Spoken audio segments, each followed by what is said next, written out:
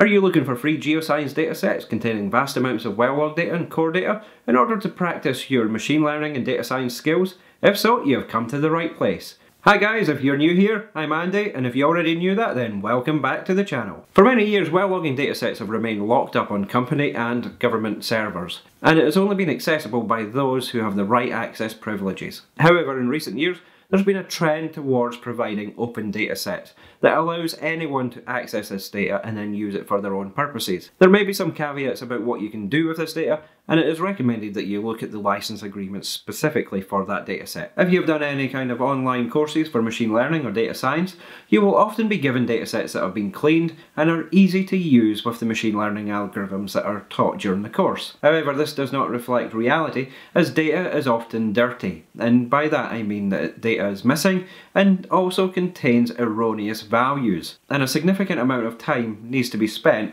cleaning that data to ensure that it is fit for the intended purpose. And that will be another video that comes on my channel soon, which focuses on the data quality of well-logged data prior to applying machine learning models, so be sure to look out for that. So sometimes it can be challenging to find real-world datasets that you can use and apply both your domain knowledge as well as the machine learning and data science knowledge. In today's video, I'm going to show you 6 websites where you can download well-logged data for free and use them within your machine learning project, or even apply your petrophysical skills and do basic interpretations. Each website contains a vast amount of data that will keep you busy for some time. So let's get started. First up, we probably have one of the best known datasets out there for well-logged data, and that is the Equinor dataset that was released by Equinor in 2018. They released it to allow research and development, as well as provide a case study for people to study the data. The Vault dataset contains 40,000 files, and that ranges from well-logged data to well-logged reports to seismic data, as well as complete geomodels. The Vault field is situated about 200 kilometers west of Stavanger in Norway, and it began production in 2008 and lasted until 2016. The well-related data contains a mixture of well logs, petrophysical reports, and even advanced formation logging tools such as borehole imaging and acoustic waveform data. So it's definitely a dataset to check out, and you can find it by clicking the link in the description down below. You do, however, need to sign up to the Equinor website, but that is a very simple process, and once approved you will have access to that data. The NLOG database, or the Netherlands Log Database, is a freely available database that you can access simply by going to this website here. Again, the link is down in the description below. However, one issue with it is that it can be very difficult to search and find the data that you require. So you need to know which well you're looking for, and you can then go into that well and find that data. So let's have a closer look at how to use the NLOG database. And here we are on the NLOG website, where we can access the well log data from the Dutch sector of the North Sea. First we go up to the data item in the menu, and then select borehole. From here we can then click on search over in the left hand menu, and then click on listing borehole. And here we get a listing of all the wells that have been drilled within the Netherlands area of the North Sea, as well as the land wells within the region. So for this example I'm going to select this well here, L07-07. And when we do that we get a pop-up with information about the well, including the coordinates, as well as the total depth, and whether the well is vertical or deviated. We can also see here over on the left hand side we've got another menu where we can go through the documents of the well, and these include reports as well as well log plots. And if we want to see the well logs associated with this well, we can click on the logs item here on the menu, and then we can select which one we want. From here we can select the composite well logs, and this one is in a LAS format, and if we download that we can then view the well log data. If we want to view other data, we can view the dlist files or list files if they have been recorded, as well as the individual LAS files from different runs or different logging passes. We can also view the lithostratigraphy data, and this contains a mixture of groups as well as formation and members, so you will need to edit this manually and to split them up into groups, formation or members. And this data you would have to copy and paste into Excel and then load it into Python. We also have a similar situation with the deviation data, where we have information from the well survey, where we've got the depth, deviation and azimuth data, which is enough to generate a TVD curve. And finally, some wells may have core data acquired within them, and they are also provided in this table-like format, which you need to again copy into Excel and load into your well in Python to perform analysis. And core data may include basic core data such as the porosity and permeability measurements, And some wells do have SCAL or special core analysis data, which will be found under the documents section of the well. And within these documents, you may have to extract the data manually or type it out into a spreadsheet, depending on the quality of the PDFs and the reports.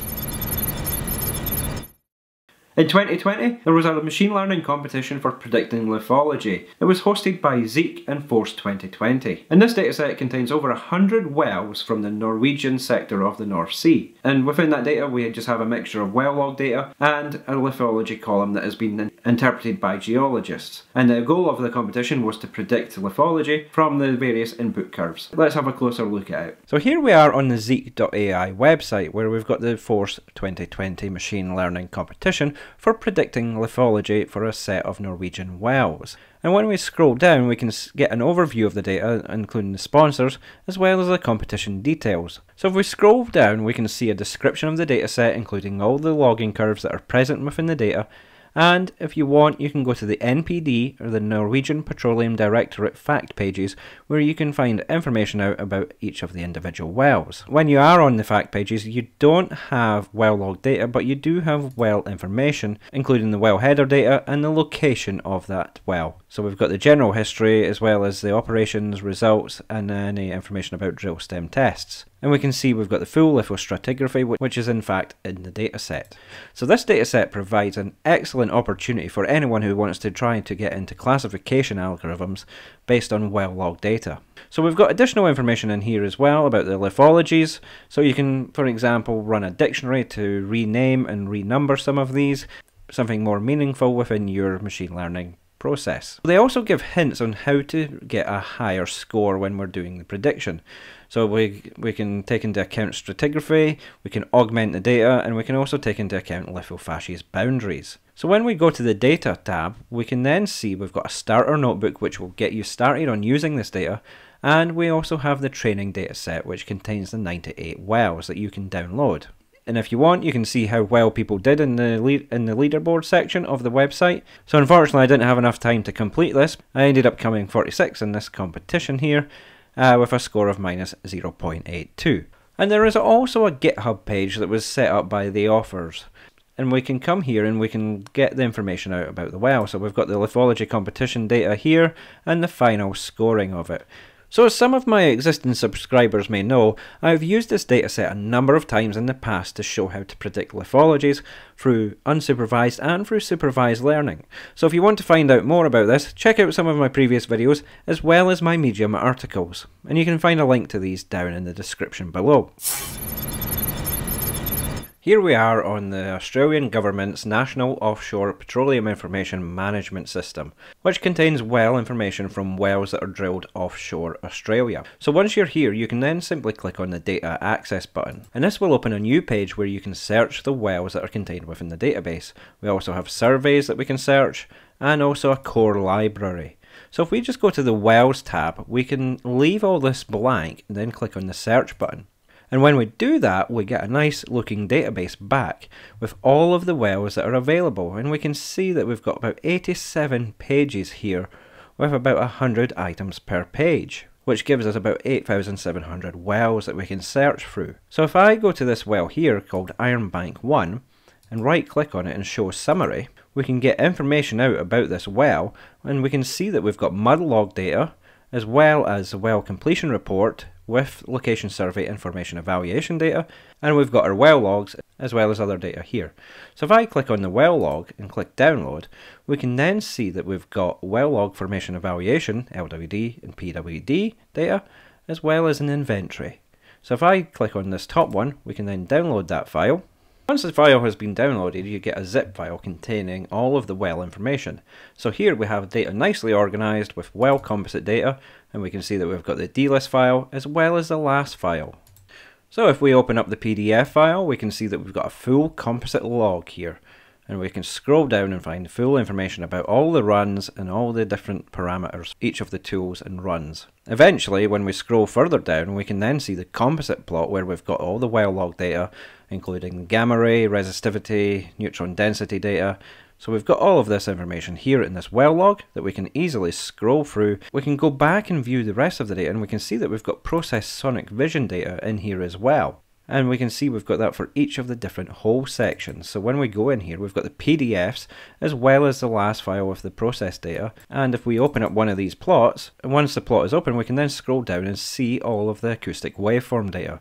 We can see that we've got the correlation map as well as the calculated DTCO curve. And we can see that we've also got the individual runs. If we go into them, we've got the individual last files, dlist files, as well as the final PDFs. We also have the full survey data that we can then open up in Excel. This is a very good database, very easily organised, and there is so much information in here that it would keep you busy for a while. So definitely a website that you need to check out if you're looking for open source well-logged data. If you're looking for an American set of data, then the Kansas Geological Society has provided a large amount of data for the entire state. And you can find a vast amount of data here for core images, well-logged data, formation tops, and many other data types. So let's have a closer look at the Kansas Geological Society dataset.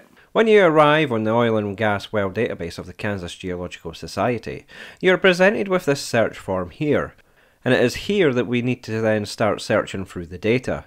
And this can be a time-consuming task, as you'll see in a minute. So if I select Allen County and select the wells, we are then presented with a table containing all of the wells that have been drilled within that county.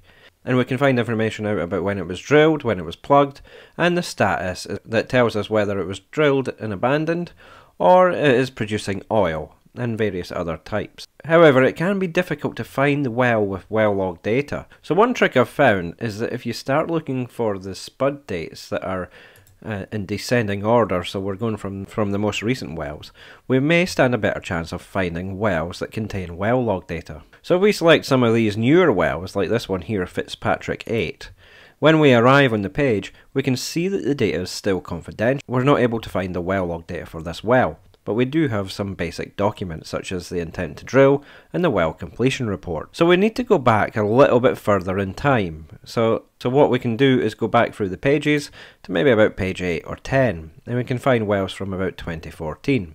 So after a little bit of searching, I found this well here called Snyder, which was drilled in 2017 and plugged and abandoned. But if we scroll further down, we get information about the tops as well as these files here. So we can download the file, and we can also view the log header.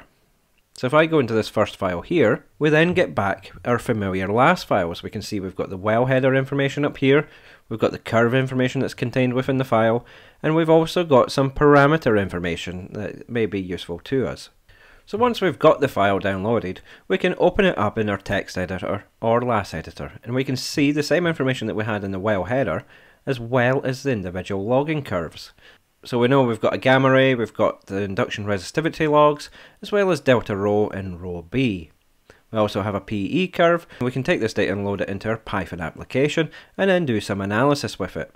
So even though the data is freely available within the Kansas Geological Society, it can be very difficult to find the right information from it. And this is where a potential application could be developed to scrape the website and get the wells that contain last files, and we can then download those files into a database. And next up we have another amazing dataset, and this is the Teapot Dome dataset from Wyoming in the US, and contains multiple wells with last files, including formation tops, which you can then bring into Python. So I'm not going to download and show you this data as it's quite a large dataset, but we can see that we've got, if we go to this website here, Data Underground, we can then go and access the individual data and resources. So we can see here that we can explore the Teapot Dome data package, and we can then download that dataset. So according to this website, we can see that there are over 1,000 wells that have been drilled within an anticline structure. So this example here just uses a subset of that of 26 of the deepest wells, and these wells were missing the sonic or density logs. Therefore, they wanted to apply machine learning to see if they could predict that data. So quite a large data set, but certainly one that is worth downloading and playing with, and you will certainly have a large amount of data to practice your machine learning and data science skills with it. And there we have it. We have 6 amazing websites for you to download vast amounts of data for your next machine learning project, data science project, or petrophysical project. So be sure to check out the links down in the description below if you want to access these datasets. If you've enjoyed today's video, be sure to give it a thumbs up, and if you want to see more content from this channel, make sure you click that subscribe button and ding that notification bell, and that will allow you to be notified when new videos are uploaded to this channel. So thanks for watching, and until next time, bye for now.